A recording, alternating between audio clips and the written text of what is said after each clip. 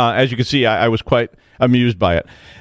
So Apple patched Mac OS to remove a vulnerability that was being exploited by XCSset spyware. I actually managed to say that. There was a hole that allowed XCSset, and I don't know how to say it. Maybe I'm saying it wrong, and it's something really cool sounding, but I'm just saying XCSset, so if it's something else, I'll let you worry about it. But this malware was capturing screenshots of the system that were running the 11.4 version of the OS called Big Sur.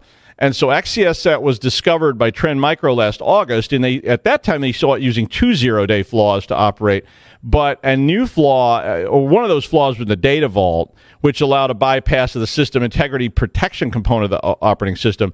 And another one was in Safari WebKit development that allowed cross-site scripting. So, put those two things together, and it's kind of bad.